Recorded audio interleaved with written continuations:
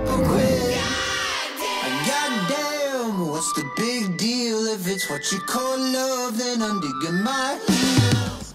Hi everyone, I'm Sophia Garcia from CalTV. And I'm Mariana from CalTV. And today we'd like to give an especially warm welcome to brothers Ollie and Louie from LimeCordiale.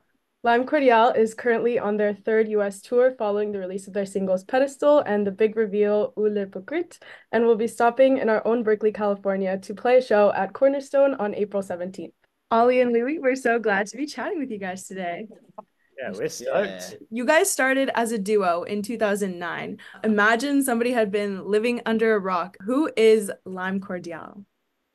Who is LimeCordiale? You know, a band from Australia. We get a whole bunch of different genres. You know, I only just realized that Australian indie was a genre.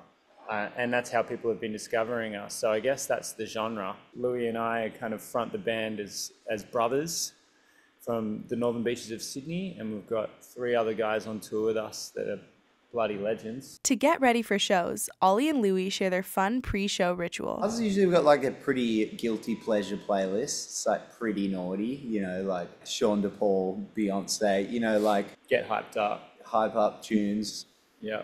Lots and lots of vocal warm-ups. Mickey, our trumpet player, usually says something a bit lovely, a bit silly. As a hype up before we go on stage. Yeah. Along with meeting new people and fans, the brothers love exploring the cities they tour. If we're in a new city, we often like go out to the streets, get an awesome meal, you know. And as we've been touring more and more worldwide, our touring has become more of like a food tour than ever before. The things we look forward to in the States, definitely Mexican food. That's like high up on the list. Probably have a burrito today, actually. There's a Mexican restaurant right there. Oh, yes. Looking forward to that. When it comes to writing songs, their process is very fluid. We don't really have a songwriting process.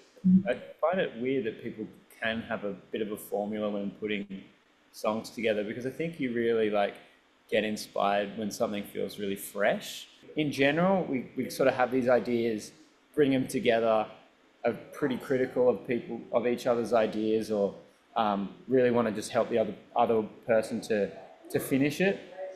Like with all siblings, being in a band still comes with the typical sibling dynamic. Probably the worst for Ollie is that I'm always late for interviews. You have to like go grab me just then.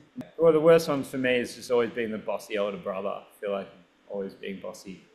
He's Like, bossy. hurry up, we've got an interview. I don't know, the best part is just like always having the support and the friend there, you know, especially when you're on the other side of the world and you're just in a very foreign place, and it can feel a bit scary. You just kind of always got that support and the friend there, and the kind of love, you know, family love.